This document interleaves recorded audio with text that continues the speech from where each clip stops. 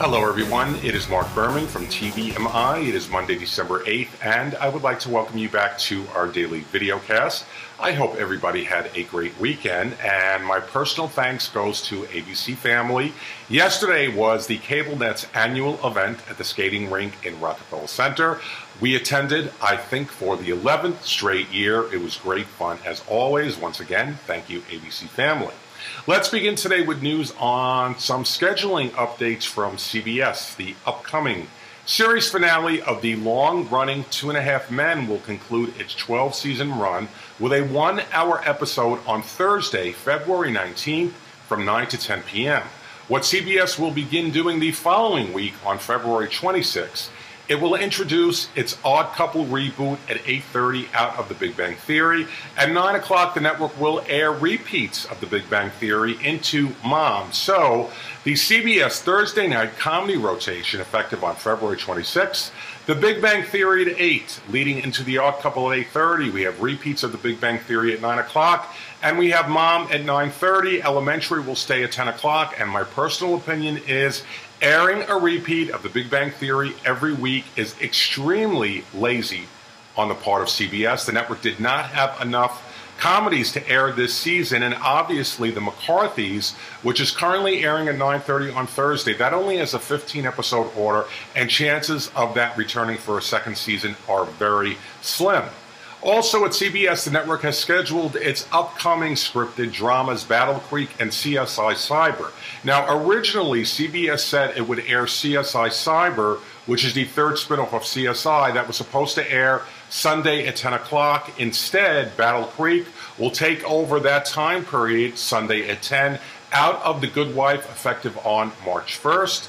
And then on Wednesday, March 4th, CSI Cyber will debut in the 10 p.m. hour on Wednesday, filling in temporarily for Stalker, which will be taking a break. At that point, by the way, CSI will have either concluded the season or the series. I have more information for you on the CBS changes in today's newsletter.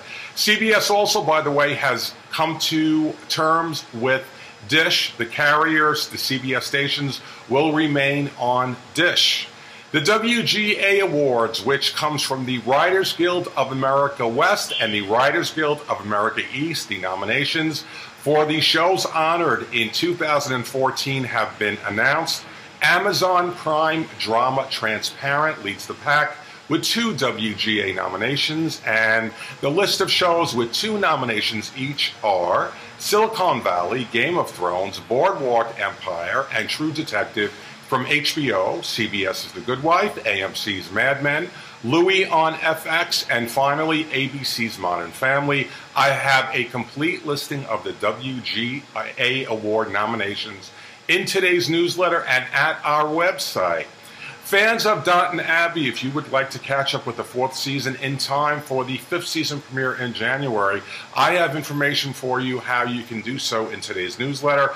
PBS will be airing all episodes from the 4th season this month. Coming up on the air tonight, we have the season premiere of holiday reality-themed competition, The Great Christmas Night Flight, which I have a very hard time saying. And then we have the return of Mike and Molly on CBS tonight at 8:30 p.m. I don't necessarily understand why Mike and Molly is returning in December, considering the fact that the networks will basically be in repeats by the end of the month, but it is coming back. This is the 5th season of Mike and Molly. Today in TV history, let's go back to 1952. On that day, Lucille Ball, has to tell Ricky that she is pregnant. Ricky, of course, was played by Desi Arnaz. Now, at the time, this was kind of controversial for the broadcast networks for a woman to be pregnant. And it was not actually the first time that a series dealt with a pregnancy. The first show was an early comedy called Mary, Kay, and Johnny. Regardless, Lucy goes to the club. She tells Ricky she is pregnant. The title of that episode was Lucy is Enceinte. That was in 1952, amazingly 62 years ago. Much earlier on this day in 1990, we had the series finale of cult CBS crime solver Wise Guy that aired for 3.5 seasons. It produced 75 episodes, and it starred Ken Wall. And that is our daily videocast. from TVMI on this 8th day of December. I thank you for joining me. I will see you back tomorrow. Take care.